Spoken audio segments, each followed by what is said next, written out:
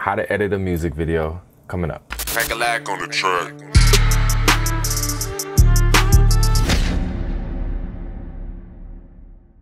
What's up everyone, my name is Cracka.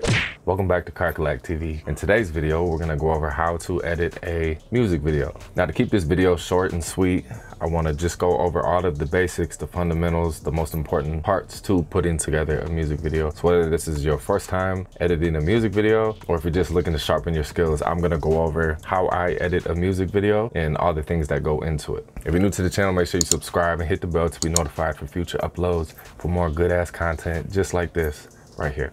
All right, so by now you've already shot the video, you've already watched my video going over the camera settings, you've already watched my video going over how to shoot a music video, and now it's time to edit the video.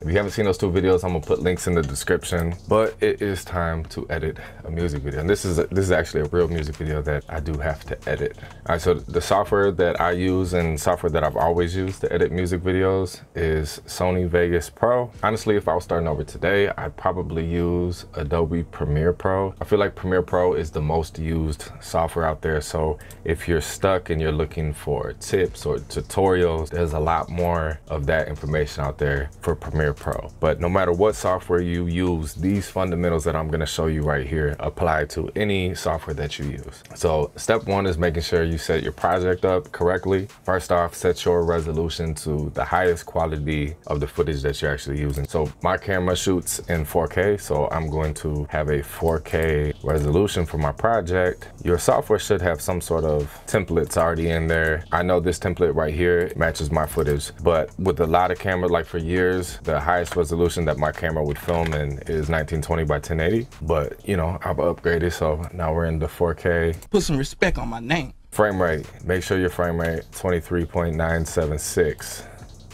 Full resolution rendering quality, obviously the best. De-interlace method, that's important, go none. Resample mode, disable resample, whether your software has those functions or not. All right, so the next step is to import all of your footage into the project.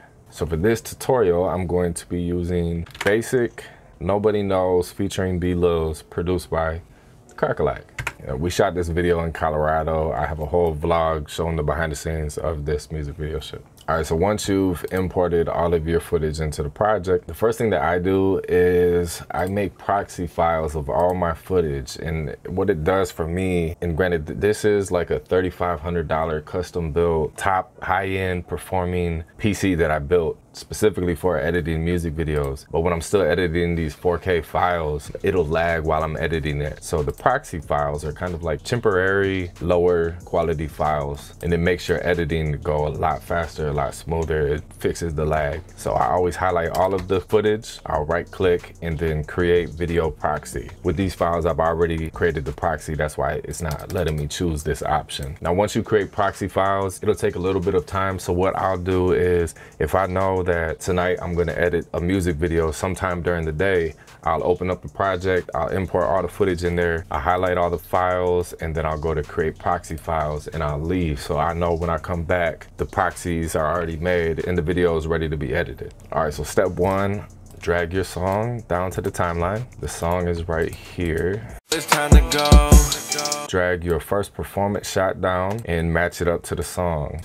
There we go. You ready? All right, 3, 2, 1. All right, so a trick that I like to do with matching the words up to the song is mute the song and then listen to the video clip for when a drop happens. It's basic. Boom. So right there, I can see the beat dropped. That's when the hook starts. And then now I'll unmute the song. It's basic. Boom, right there, they both drop. I'll match those up and I'll play them together just to make sure they sound on. And you can even see, like when you zoom into the timeline, you can see the sounds.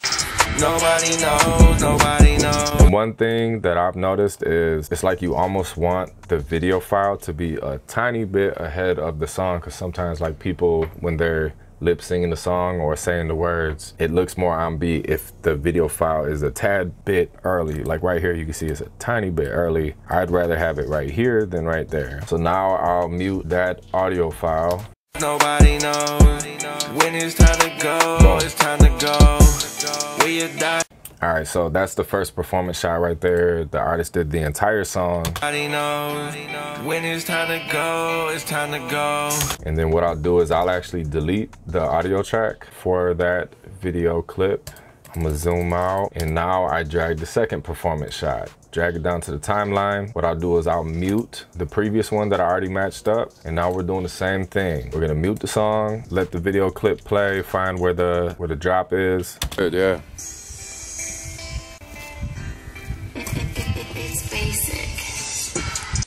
Boom, right there. I'm gonna cut the clip, unmute the song again. I can see it's right there. Nobody knows, nobody knows. When it's time to go, it's time to go.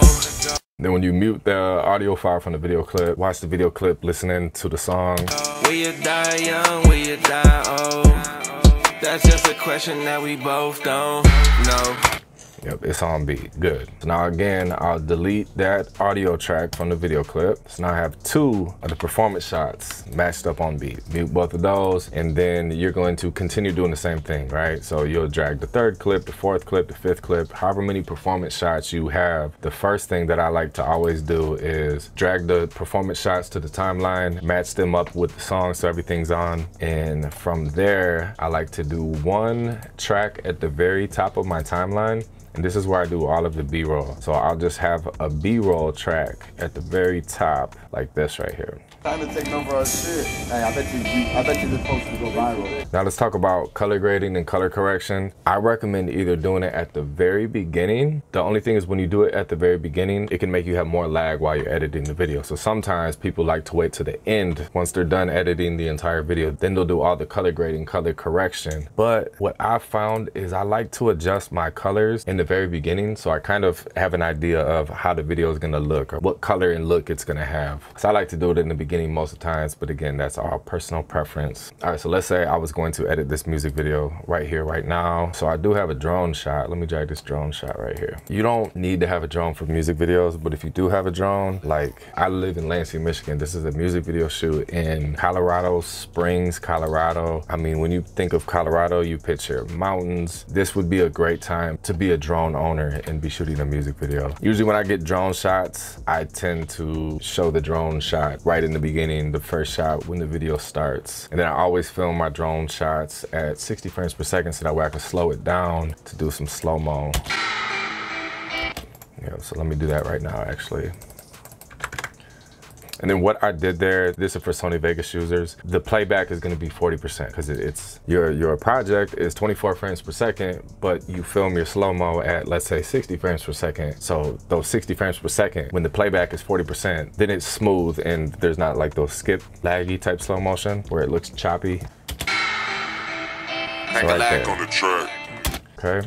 Now if you have a logo, and right when the video comes on, that's a great spot to put it. So I have my logo. Anytime I shoot a music video or honestly film anything, I have this logo. I'll play you guys the clip right here. I'll solo it. It's just my logo and it kind of like glitches. If you want to know how to do that, let me know in the comments. I can do a whole tutorial on that. Or Fiverr is another good place too. You can go to Fiverr and look up logo animation, and there's probably someone for $5 where you send them your logo and they'll make it do some cool shit.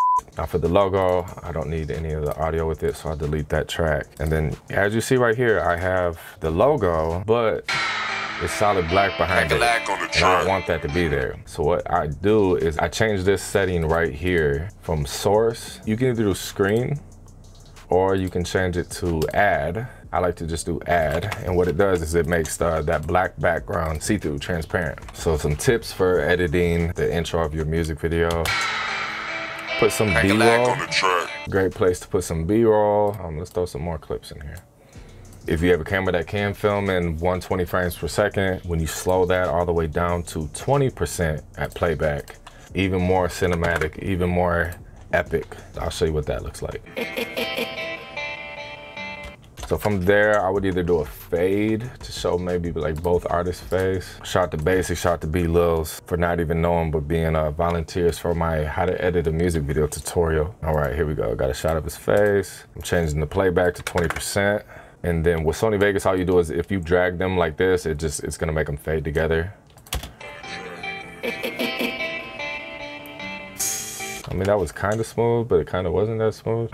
For the tutorial, that'll work. Oh yeah, that's sweet. That's a little far out shot. So I'm gonna place that there. Little speed ramp trick. This is kind of more advanced. I'll make it fast forward for a second and then go into slow motion. So what I did was I just made it play. This clip right here, it goes fast forward into slow motion. So if you watch that, it would look like this. Then at the end, we'll do a quick little fast forward and then we're gonna get the fuck out of there. So, bam. Now we can go, let's go throw this flag back in there. Remember, intro is just kind of B-roll, setting it up for what they're about to see, what they're about to watch. Bam. It looks cool too when you have some B-roll clips and let's say you let it play in real time for a split second and then boom, slow it down to slow motion and then maybe fast forward for a second and then boom, cut it again and go into slow motion. So right here, I'm gonna make it go into slow motion. And then right here, I'm gonna make it go back to real time, 100% playback. And then boom, cut again, go into slow-mo. It's basic. Oh, shit. Let's say this was gonna be the intro. At the very end, I want it to fade out. And then we'll unmute those performance tracks. So let's rewatch what we got right here. This is the intro so far. Cracka on the track.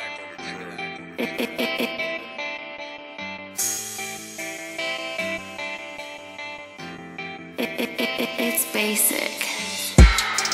Yeah, you know, that's a pretty good intro. There's a part right here, you can see the speaker right here. So what I would do is I would crop it in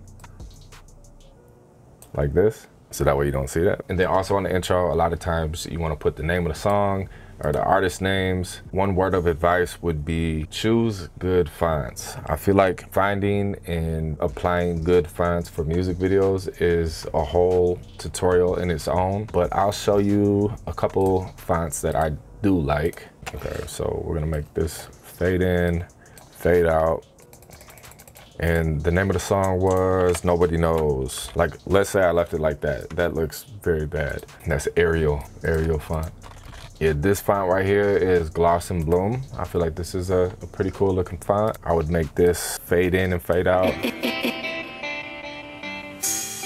Or you could always put the name of the song on the very last clip before the hook drops or the verse drops. It's basic. It's basic. Either or.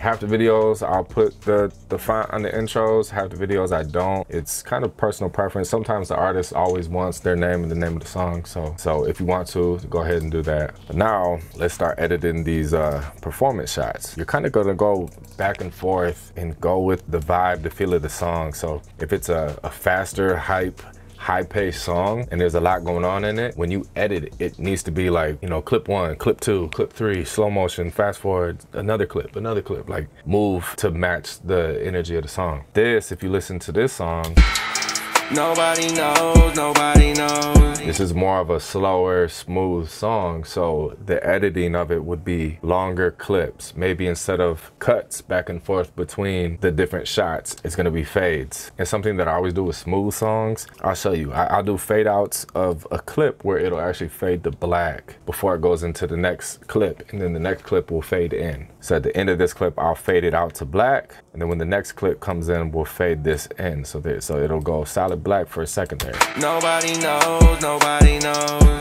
When it's time to go, it's time to go. I feel like when you do the fades, it's more smooth. First, you could just cut. Go, where you die. As you see, I only put 2 of the performance shots right there, and ideally I have about 6 performance shots, but I want to keep it more simple for the tutorial. As far as going from performance shots to B-roll, that's all up to you and your own taste. With this song right here, I would probably do it like this, where this is about 5, 6, 7 seconds or so of the performance shots, and then now to keep it entertaining, I'm gonna go to some B-roll, or maybe I'll go back to the drone shots, and then I'll go back to the performance shots again.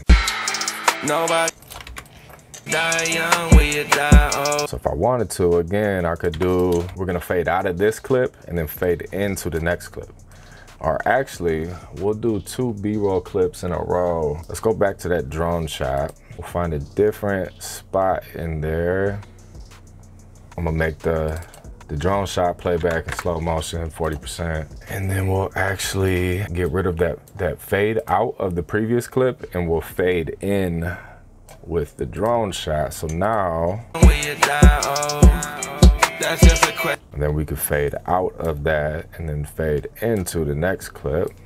That's just a question that we both don't. Right on beat, I can see that the beat drops right there, and I want to cut right there and go into the next performance shot. Both don't know.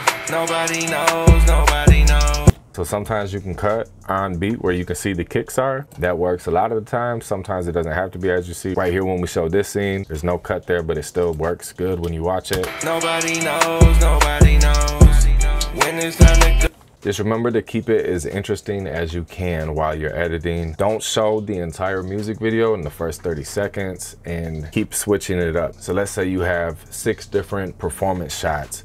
Maybe use 2 of those, the first 1 minute of the song, and then use the other 2 the second minute of the song, and then use the other 2 the third minute of the song. So it's like you continue to introduce shots as you edit it. Then the same thing with the B-roll. Don't do too many performance shots back to back to back to back to back, unless that's the type of video that you're going for. Just sprinkle in the B-roll here. Some songs you're gonna have a bunch of B-roll back to back to back, and some songs you're not. Most of my videos, I'll do it similar to this, where nobody knows, nobody knows when it's time to go, it's time to go. Will you die young? Not for very long, and then boom, now we're watching B-roll again. Will you die old? That's just a question that we both don't know. Nobody knows, nobody knows. Now, as far as doing some cool editing effects, I think that's a whole tutorial on its own. Let me know in the comments if you guys want to see some. I'll show you a couple that aren't crazy at all that I use often in videos. Let's say I have a B-roll clip right here. And so what I'm doing is, this is a B-roll clip. I cut it right here, and I'm gonna make it fast forward. So I'm changing the playback to 400%, only for a split second.